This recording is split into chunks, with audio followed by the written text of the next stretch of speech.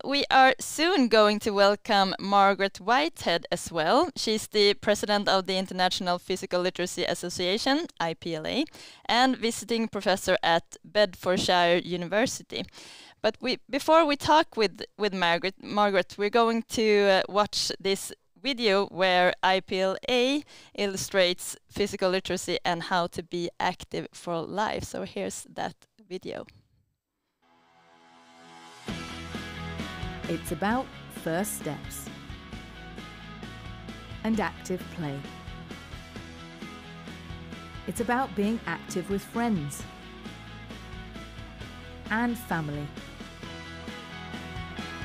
It's about recreation and being outdoors. It's about learning and practice. It's about education, making progress, and a greater understanding. It's about fitness, challenge, competition, and the success it could lead to. It's about expression, performance, imagination, and culture. It's about enjoyment, every day and for life. This is physical literacy, the motivation, confidence, physical competence, knowledge and understanding to value and take responsibility for engagement in physical activities for life.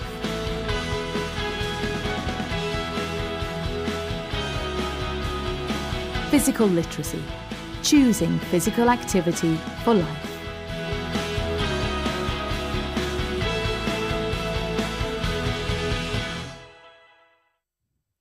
Thank you for sharing this video with us. And now let's see if we have Margaret with us. Hi, Margaret. Hi. Hi. So glad to have you with us. Thank you very much. My first question to you, you've been working for a lot of years with physical literacy and how to stay active in life. And I wonder, where does your personal passion and interest in physical literacy come from? Well, I think there are three main sources. One is my personal positive experience of physical activity.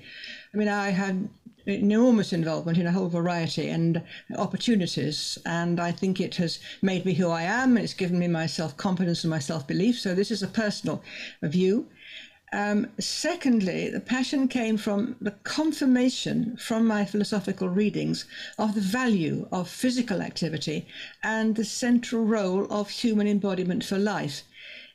My philosophy confirms the value of our embodied capabilities. We're not a second-class profession. We are right there at the heart of everything in our relationship with embodiment. And this is tremendously empowering because for many years of my life, I was a second-class citizen. And really our embodiment is now being so highly respected that it makes me even more determined to introduce a wide variety of activities to other people. And the third passion comes from witnessing the growth in self-confidence and self-esteem in participants from having really meaningful experiences in physical activity. You can see how they grow, how they develop in motivation, in confidence, in self-knowledge and self-respect. So for those three reasons, I am passionate to try and get everybody moving throughout life. Thank you so much for that answer.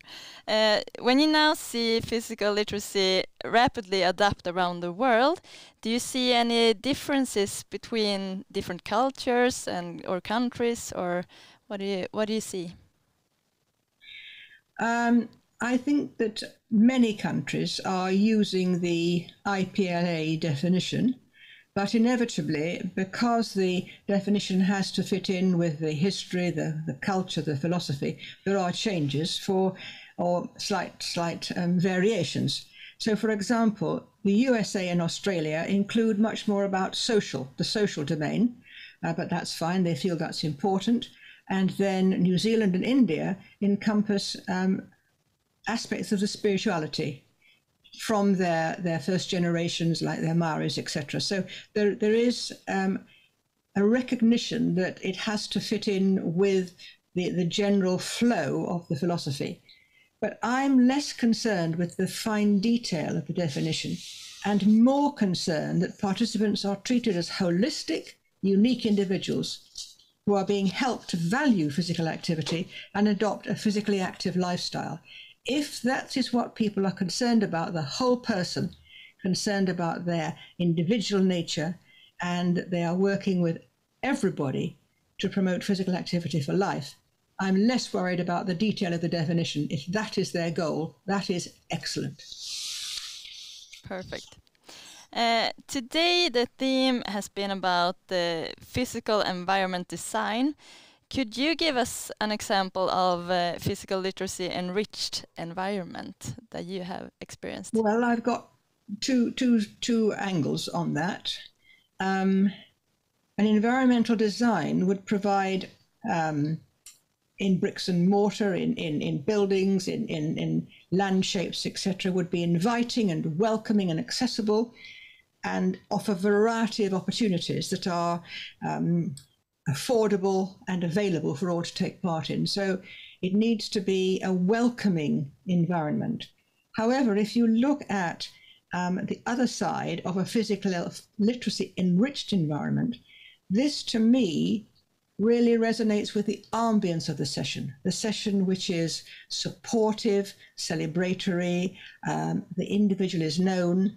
So the emotional environment, the affect environment is just as important as the physical environment. And if we can address both, then we have a real possibility of making a difference. So I've split it between the physical opportunities, which could simply be a trim trail through the forest, or it could be the local government providing swimming pools or ski tracks or ski jumps or whatever. So it could be a variety of things. So in a nutshell, I would look at those two sides, the physical environment and also the affective environment. Thank you, Margaret.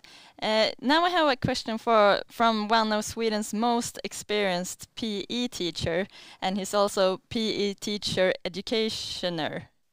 His name is Åke Whitfeldt, and I think you actually met him at New Zealand at the Congress in 2014. Mm-hmm.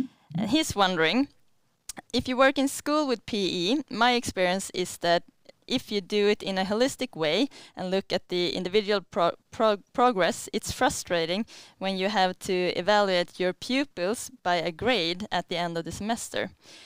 To assess the children in that way is very normative. What is your opinion about that? Well, I identify completely with the concern of your colleague. I think it's very sad that we have to toe the line to function like other subjects. I don't see, this has been mentioned, I think, by other speakers, I don't see physical literacy being related to any norms. It's a personal journey that people are involved in, and comparisons are irrelevant. If we are charting progress, if we are looking at assessment, then this has to be ipsative. It's really starting from where that particular individual is. So I think it's very sad that we have any benchmarks which will say you are failing, you are winning. I don't want it to be like that. This is why there's so little physical activity in the elder community. They have learnt that they're not good, that they're not as good as A, B, and C, therefore they're not good. And we really need to turn this round so that they celebrate their progress in whatever way that is. In IPLA, in the second book, Physical Literacy Across the World, we have suggested a matrix, and we recommend that this is a self-report exercise so that the actual participant grades themselves on their motivation, their competence, etc., and then uses that information in a reflective way so that both the practitioner and the participant are involved in making some judgment about where they are and where they need to go next. So it's some form of judgment, assessment for learning, so that this is a marker for where they are themselves, and having achieved this much, then you can go on to achieve something else. I think it's very sad that such an important aspect of education is marred by failure. I think there's too much in education which is succeeding and failing and competing. What we're really after is every individual blossoming in their own way, whether they've got a special need or they're outstanding. I think it's very sad, and I think we should take the lead in education to say we're not going to have schooling to identify the failures. We need to have schooling in which every individual is a winner in every subject. Every individual is a winner. That's a great saying. I also have a question from Grim Järnud, who is a PL master trainer at Change the Game, and he's asking, at your talk the first day of the conference, you clearly explained the philosophical underpinnings of physical literacy. Yes. Could you please tell us how the philosophical underpinnings of PL can guide practitioners in different system levels? Yes, well, this is very simple. This is a simple situation that I learned from reading philosophy. I learned a lot about monism and holism, and that we should be treating each individual as a whole, not just a body or a mind or a machine. They are intrinsically all interconnected.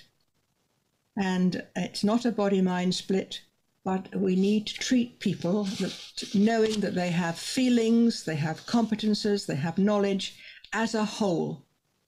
Existentialism argues that we make ourselves by the interactions we have, and therefore we want to make the interactions as rich and as varied as possible. So this is what existentialism does. It says it needs to be experiences that are meaningful and are varied and are rich, but not in a smorgasbord of an hour of this and an hour of that, an hour of the other. It has to be measured breadth, in that they have enough time within a particular activity to get on top of it, to get inside it, to have some feeling of playing a part or making a contribution. So taster courses I would very much discourage, but I think we have got to find ways of spending time in a variety of different contexts, but enough time to feel that we have found part of ourselves, we have realized our potential. So that's existentialism. So first of all, we're a whole, never mind about what you call it or all the language, but we are a whole, that's monism. Secondly, we make ourselves, so the more we interact with, the richer we are, and the more we alert and develop our potentials. And finally, phenomenology reminds us that we are individual, that the experiences that we have color our perception and color our action. And we have to be very careful, because the experience that I have today is going to live with me and influence how I read a situation, how I react in a situation. I say to my students very often, take care of the present, because it soon becomes the past and has huge influence on the future. Children will learn that they are not good, etc., and they'll take that with them. If they learn that it's rewarding, it's really self-revealing, etc., if it develops self-confidence, they want to have more. They'll come and have more if that's the experience. So phenomenology says we're all different, and if we have positive experiences, we shall take those with us, and that will encourage us to continue to take part. So those are the straightforward ways. Monism, not complicated, but we are a whole. Existentialism, we make ourselves, so let's put us in the situations. And phenomenology is we bring our previous perceptions with us as we read the new situation, and therefore we want to have positive experiences to build on. That is all that I think I need people to understand about the philosophy. It's very, very powerful, very strong, and very persuasive. It's not there to trip you up. It's there to give you the confidence that what you're doing is making a tremendous contribution. Thank you so much, Margaret. I think that's the end for this Q&A. Thank you so much for sharing with us and being with us, and hopefully we'll see each other once again. Thank you very much indeed. I've thoroughly enjoyed that. Thank you.